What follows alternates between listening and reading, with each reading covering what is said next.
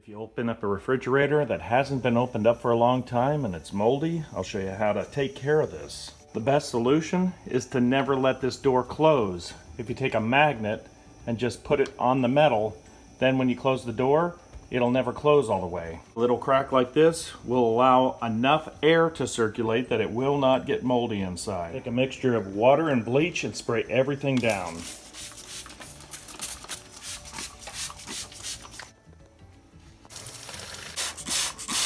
Let it sit for about 10 minutes and just keep spraying. You want to have plenty of bleach in here.